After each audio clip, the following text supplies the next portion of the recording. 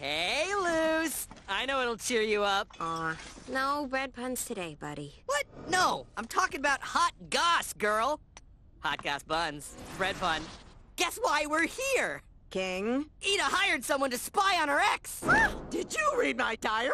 And they're head witch of the Bard Coven. Stop it! And they Stop also... it. Yes! They secretly led a rebel group against the Emperor and got captured. I was there! Oh, I didn't read that far.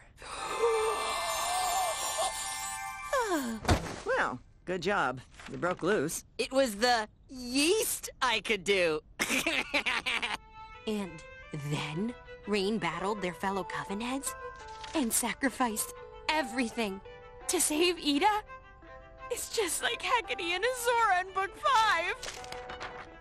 According to this, Rain is still working with the Emperor's Coven, which doesn't make sense. They were seen as a traitor. Maybe you can ask them about it.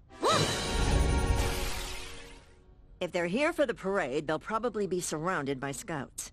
We need someone on the inside to lend us a hand.